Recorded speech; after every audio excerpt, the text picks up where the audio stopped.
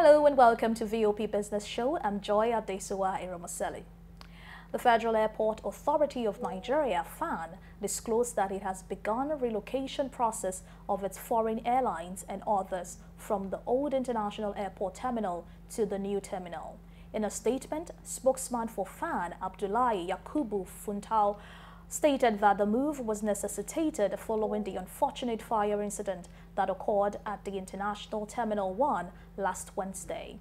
The Minister of Aviation and Aerospace Development, Mr. Festus Keyamo, had during his maiden visit to the Lagos airport directed the Managing Director, Faan, to relocate airlines to the new international terminal, while the Terminal 1 will be shut down from 1st October 2023 with a view to improving passenger experience and for total overhaul of the terminal.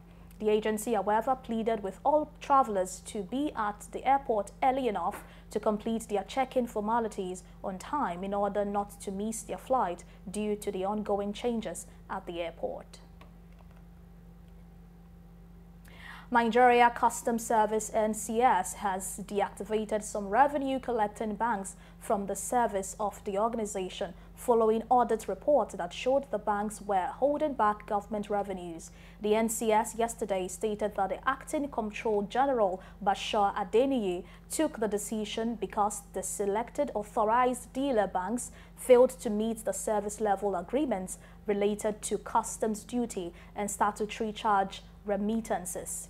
The NCS, however, did not name the banks, although it cautioned stakeholders against using the deactivated banks. According to the NCS, the decision follows a thorough audit and due process, aligning with the NCS's commitment to uphold transparency, accountability, and efficiency in revenue collection. In the statement signed by the National Public Relations Officer and Chief Superintendent of Customs, Abdullahi Mawada, the NCS noted that despite the deactivation of these banks, the Comptroller General has implemented measures to minimize disruptions from importers and stakeholders within the trading ecosystem. NCS also noted that the deactivated banks will have the opportunity to be reactivated once they meet all regulatory requirements and settle outstanding remittances. Members of the Monetary Policy Committee of the Central Bank of Nigeria, CBN, have projected a continuous decline in the federal government's fiscal deficit in the third quarter and fourth quarter of this year.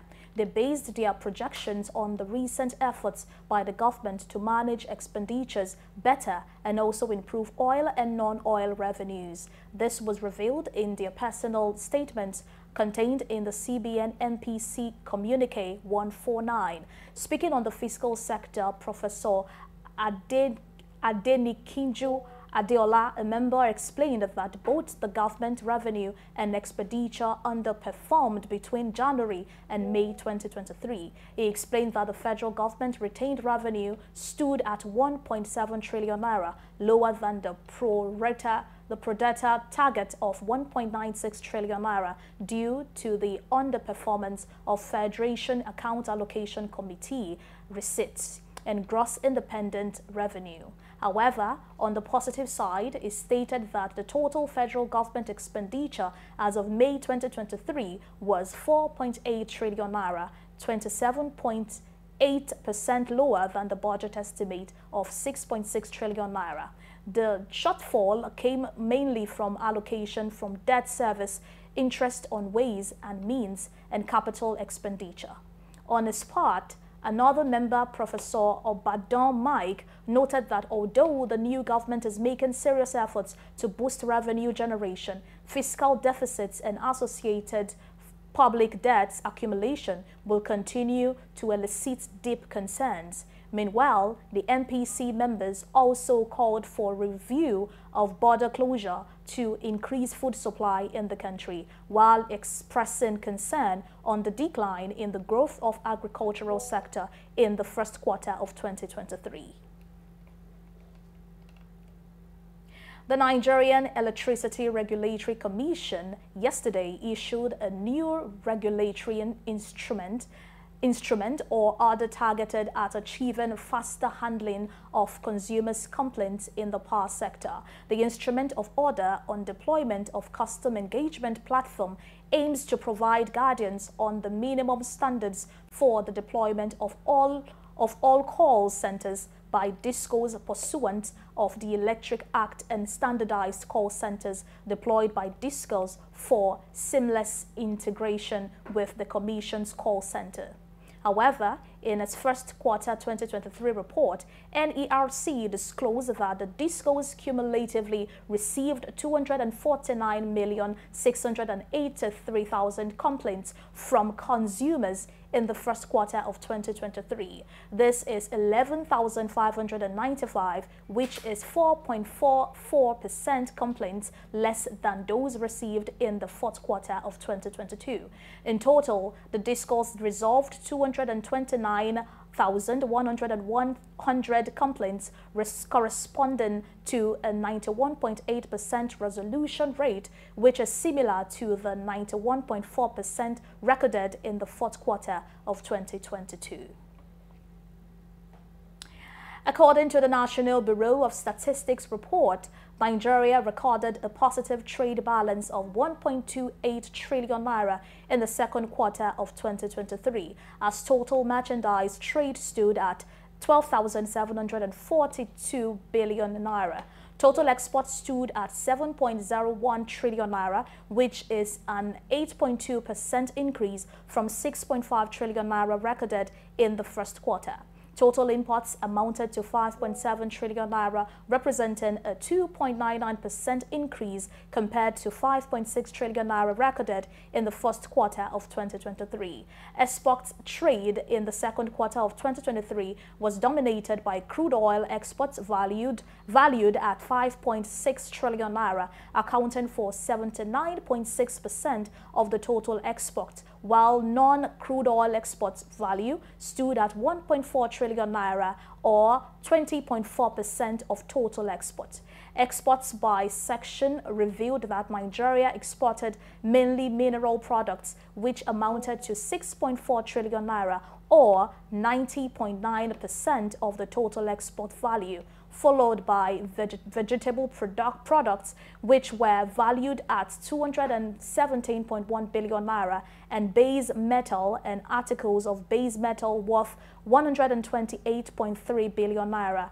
Exports trade by region in the second quarter of 2023 shows that Nigeria exported most products to Europe, with goods valued at 3.2 trillion naira, followed by exports to Asia valued at 1.7 trillion naira. Exports to America was valued at 1.4 trillion naira, while exports to other African countries stood at 747.8 billion naira, of which 425.7 billion naira worth of goods were exported to ECOWAS countries. The value of total trade in agricultural goods in the second quarter of 2023 stood at 735.7 billion naira, of which exports were valued at 280.9 billion naira. On the other hand, total imports of agricultural goods stood at 454.9 billion naira. This is a decrease of 3.5% when compared to the value recorded in the first quarter of 2023, and by 2.1% when compared to 464.5 billion naira recorded in the second quarter of 2022. Taxes paid by manufacturers in 2023 increased by 115% from 192 billion naira in the first quarter to 414.5 billion naira in the second quarter. This data was revealed by the National Bureau of Statistics from various companies' income tax and value-added tax reports. According to findings, in the first quarter of 2023, manufacturers paid 62.9 billion naira as CIT, while of 129.2 billion naira was paid as value-added tax. In the second quarter, the VAT paid by manufacturers increased by 17% to 151.7 billion naira, while CIT increased to 262.7 billion naira. This meant that manufacturers paid at least 607 billion naira in CIT and VAT in the first 6 months of the year. The data also showed that across the VAT and CIT remittance in 2023, the manufacturer sector was the most taxed sector in the first and second quarters of the year. The issues include multiple taxes, charges, levies, ranked third only behind energy costs and high cost of credit and inadequacy of loanable funds. Also, in an earlier report, manufacturers had raised the alarm that the federal government had resorted to passing the burden of its 77 trillion naira debt on the real sector via an aggressive tax regime. Nigerian foreign exchange earnings grew in the first 6 months of 2023 as the foreign trade surplus rose to 2.22 trillion naira. This was as the country sought new avenues to increase its foreign exchange earnings. According to new data from the National Bureau of Statistics, Nigeria's total import bill stood at 11.3 trillion naira, while total exports amounted to 13.3 trillion naira, indicating that the country was able to earn 2.22 trillion worth of foreign exchange in the process. This was as foreign trade fell by 12.7% to 24.8 trillion naira in the first 6 months of 2023 from the 28.4 trillion in the corresponding period of 2022. Despite the decline in trade, the country's surplus increased by 258.2% from the 618.8 billion in the first quarter of 2022. On foreign trade in the first quarter of 2023, the NBS stated that in the second quarter of 2023, Nigeria's total trade stood at 12.7 trillion naira, total exports stood at 7.0 trillion naira, and total imports amounted to 5.7 trillion naira. Total exports increased by 8.2% when compared to the amount recorded in the first quarter of 2023, but declined by 5.2% compared to the corresponding quarter in 2022. The naira yesterday appreciated to 736.62 per dollar at the investors and exporters window. The foreign exchange rate movement represents a 4.5% appreciation of the local currency from the 771.59 naira recorded on the last trading day. Data from FMDQ Securities Exchange, a platform that oversees foreign exchange trading in Nigeria, showed that the official window recorded a low of 700 naira and a high of 799.90 naira to the dollar yesterday. And that's it on Business Show on VOP TV. I'm Joy Adesua Irabasele. Do well to subscribe and engage with us on YouTube. It is Voice of the People TV and on all the social media channels at VOP TV Live. Many thanks for watching.